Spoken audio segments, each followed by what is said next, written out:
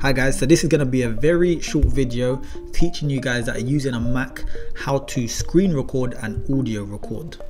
Now pretty simple, most Macs would actually have QuickTime Player installed onto their machine, and you can actually use this software to screen record and do audio recordings as well as playing back media files.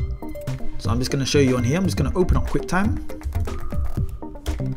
Now when I go to QuickTime at the top, you've got File. I'm going to click on that and you've got three options here: new movie recording, audio recording and screen recording.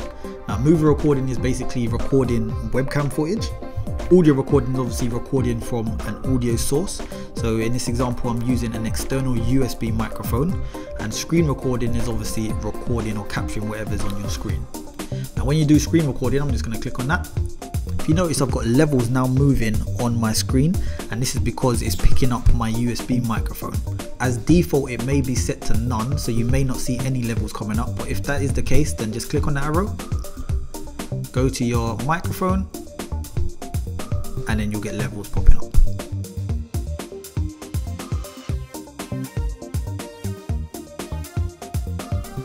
Now when you're good to go, you just hit record.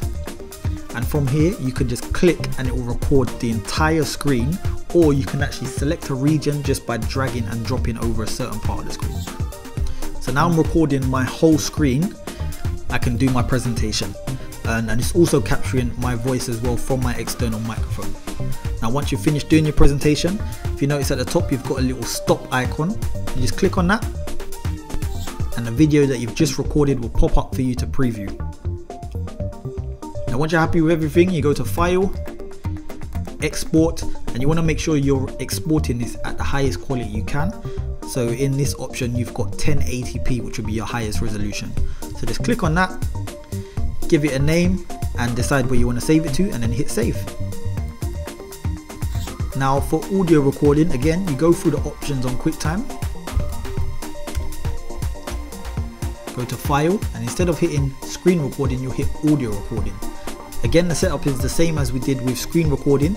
You would go to the little arrow next to the record button to select your inputs. So I'm just going to make sure that my USB microphone is selected, and then when I'm ready I hit record. Once you're finished, hit stop.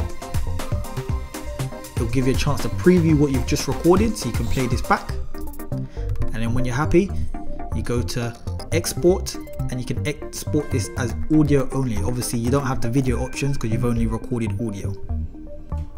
Give it a name and then select where you want to save it to.